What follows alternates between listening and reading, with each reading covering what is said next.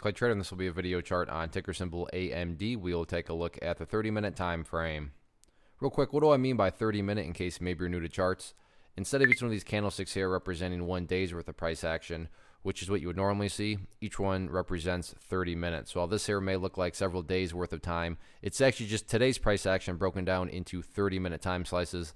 I like to this time frame. I think it does a good job of telling the quote-unquote story of the price, and then makes mapping out levels of support and resistance a bit easier to see. I have done this analysis quite a few times in the past. That's where these red and green lines are coming from. And the nice thing about my chart provider eSignal, whenever I put up an annotation, no matter how much later I come back, it remembers where the lines are.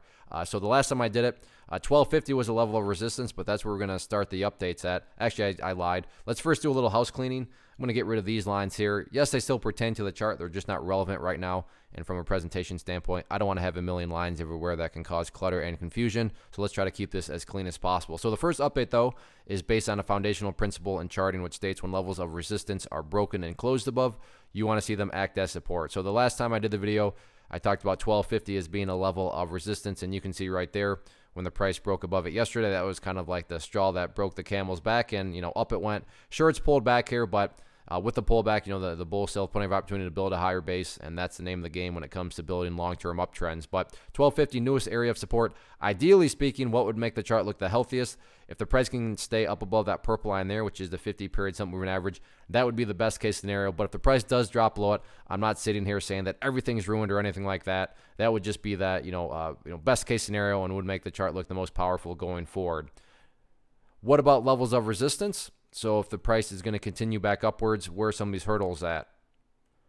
Now there's two levels of resistance. The first one is the fun one, and I call it the fun one because I fully realize that yes, it is fun to talk about testing previous highs, breaking new highs, and that's where 1425 comes into play. But in many cases, as is the case here, there's usually other bridges that first need to be crossed before you start talking about that fun level of resistance.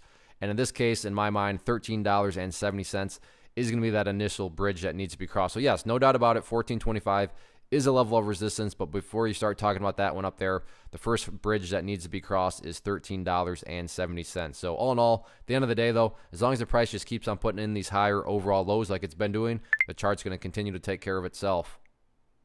One of the most popular questions I get is, hey Clay, how do you find the stocks that you trade? So what I've done is put together this free resource guide where I talk about the tools that I use to locate stocks that I find interesting and think may have potential. So if that sounds like something that could add value to you as a trader, then by all means click right there to get access to the guide. The guide itself is very short and to the point, and like I say, it is free. Thanks for watching. Have a good one.